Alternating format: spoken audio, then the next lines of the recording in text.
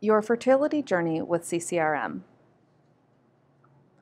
Understanding male factor infertility and treatment options available at CCRM. Both men and women contribute to infertility. To help identify the cause of your infertility, you and your partner will undergo a fertility workup. Through this detailed diagnostic process, we'll look at a variety of factors that could impact your ability to conceive. Since sperm health is vital to conception, it is important to have your sperm evaluated if you are struggling with infertility. Unlike women who are born with all of their eggs, men continuously produce new sperm throughout adulthood, but like women, men do have biological clocks. Studies have found that men who are age 45 and older are at risk of new genetic mutations and other abnormalities in their sperm, which greatly increases the risk of genetic disorders and childhood health risks in their children. There are many increased health risks to children of men who are 45 and older. Some examples include autistic spectrum disorders, schizophrenia, and type 1 diabetes, and more. In order to maximize your chance of having a healthy baby, CCRM offers men who are younger than 45 and plan to have children in the future to freeze their sperm. CCRM is proud of our groundbreaking study on advanced paternal age and its impact on health risks to children. For the first time, CCRM scientists have been able to identify the mutations in sperm that predispose children to neurodevelopmental disorders, such as autism. Ongoing research at CCRM is investigating how understanding the mechanisms of these advanced paternal age risks will hopefully lead to future healthy offspring. Besides your age, there are a variety of factors that can impact your fertility.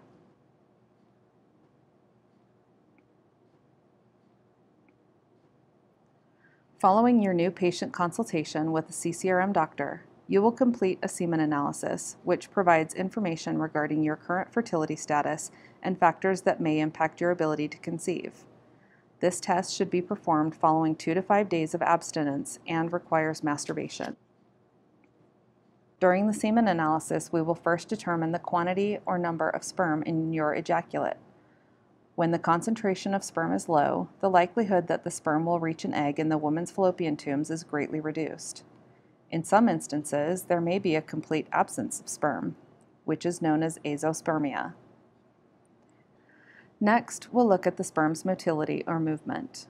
Sperm must successfully swim through a woman's cervix, uterus, and fallopian tubes to meet up with the egg. The numbers of sperm that move and how they move are both important factors. For instance, some sperm might move, but only circles or in zigzags. Others might twitch, but not make any forward progression.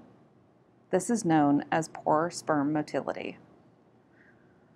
Finally, we'll examine the sperm's morphology or shape. Healthy sperm have smooth, oval-shaped heads and long tails, which help to propel them as they swim. Sperm with abnormal morphology are less likely to reach or successfully fertilize an egg. Here are some of the potential male diagnoses that we may explain to you. Your doctor will review your test results and explain any diagnoses to you and your partner. Together, you will discuss your family building goals and diagnosis to decide the best treatment option for you. Potential treatment options for male fertility include treating underlying medical conditions such as diabetes, obesity, or a thyroid imbalance, which can all increase the risk of male infertility. In some instances, hormonal treatment may help to improve sperm count. If there is a varicocele, a varicose vein in the scrotum or testicle, removing it may improve sperm counts. Intrauterine insemination, or IUI, is a treatment in which the male partner produces a semen sample. The sample goes through a special washing process, and then the specially washed semen is placed directly into the female partner's uterus. In vitro fertilization, or IVF, is when sperm and egg are fertilized in the lab. Tens of thousands of swimming sperm are placed next to the egg in a petri dish. Fertilization occurs when one of the sperm enters into the cytoplasm of the egg. Then, the embryo is transferred to the woman's uterus. In conventional IVF, the sperm are put together with an egg in a petri dish. With ICSI, a specialized glass needle is used to inject a single sperm directly into the center of the egg under the guidance of a specially fitted microscope. The success rate with this technique varies considerably among IVF programs and is highly dependent upon the skill of the embryologist performing the procedure. In cases of extremely low sperm count, zero sperm count, or no ejaculate, testicular sperm extraction is an option. This is when mature or immature sperm cells are extracted via a needle from the testicles. IVF with ICSI is required if this procedure is done. In some situations, it may be recommended to consider using a sperm donor. As you start your fertility journey, we recommend that you prepare your body for treatment in the following ways.